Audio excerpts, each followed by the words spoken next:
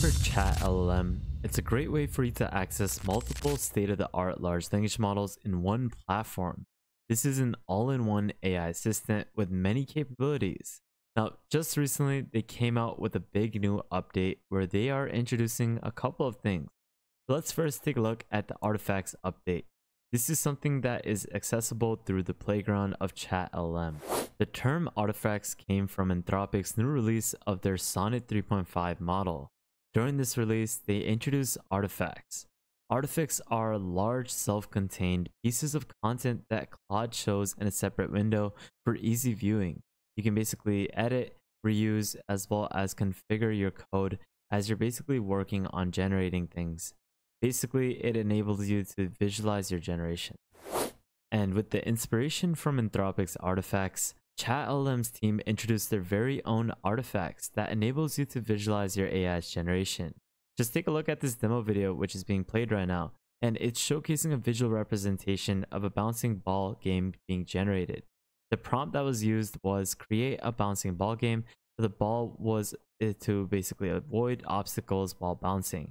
And you can see on the right hand side that it had showcased a visual representation of what was requested to be generated.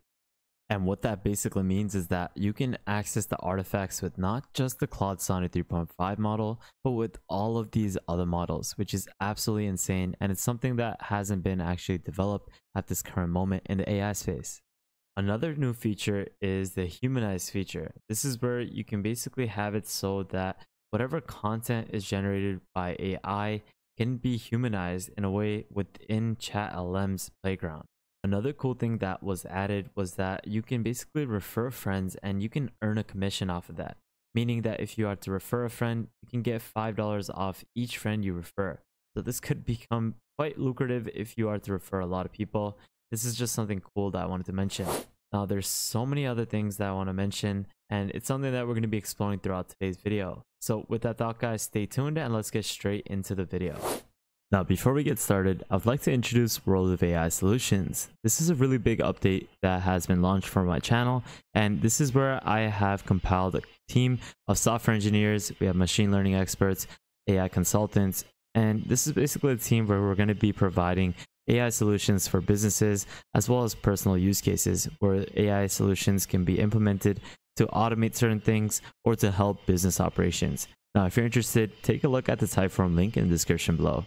I definitely recommend that you take a look at the Patreon page so that you can access the new subscriptions that will be releasing this week.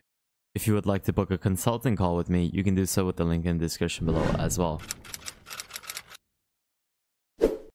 So let's get straight into it. But before we even do that, I want to basically give you a brief little overview of what ChatLLM is. It's basically enabling anyone to access this all-in-one model where you can access multiple state-of-the-art language models. For example, you can access GPT-4, GPT-4 Omni, Claude Opus to Sonnet 3.5, you have Llama 3, Gemini Pro, as well as so many other state-of-the-art applications. Now, why might this be important? Well, this is going to allow you to maximize different sorts of LLM strengths in one particular area. You can chat with PDF seamlessly. You have a code interpreter that's built in. You have image analysis, both GPT-4 Omni and Gemini, which are multimodal models that can analyze images.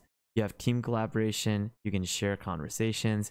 You have enterprise connections where you can connect popular tools like Slack, Teams, Gdrive. You also have custom chatbots and AI agents that could be created within this platform. And this is why I definitely recommend that you watch my previous video on ChatLLM, which will explain what the ins and outs are for this platform so that you can quickly get started. But say if you are interested in accessing this, I want you guys to click on the Get Started button. It's $10 per user, but it's billed monthly. And the first month is actually completely for free. So you can actually get started completely for free for the first month, and you can cancel it anytime. And if you do like the service, you can keep it going. But if not, you can just test it out completely for free for 1 month. Once you create an account, you'll be then sent over to this dashboard where you're going to be able to access all of these new features and access all of these models in one particular area. For example, you can access GPT-4 Omni, generate with Sonnet 3.5, Gemini 1.5 Pro, Abacus AI's open source model, which is Smaug. You have GPT-4, GPT-4 Omni Mini, as well as the custom bots that you can create. Now, this is something that I go further in detail in my previous video, where I was able to create my custom research paper chatbot. I was able to link up different types of plugins and tools to help me create this. And you can basically create various sorts of pipelines within Abacus AI's project page. So how do you get started? Well, you just simply choose or select the model that you want to work with, and you can give it a prompt, and within a couple of seconds, it will generate the code as well as the textual representation of what you want to generate.